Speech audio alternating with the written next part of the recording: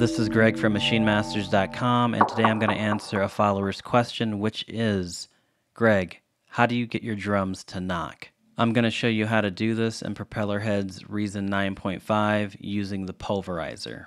As a side note, you always want to make sure you're using good drums to begin with. Either they're tweaked to your liking, or they have enough headroom to where you can do some of the tweaking yourself. So here's a drum break from Boom Bap Phonetics 3.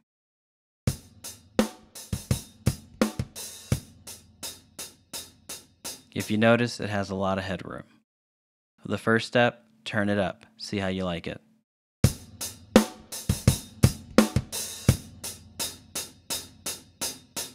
Still a lot of headroom. From here, you can process the sound.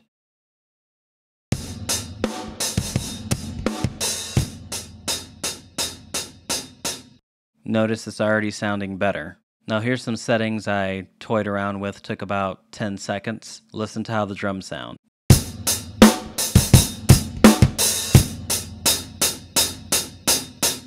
They're pushed up, they're not clipping, they're in your face, they sound good. Basically what I've done here is a little bit of parallel compression. And although it sounds good, you can hear more of the room. Now if I want to get rid of that room, I just gate the drums.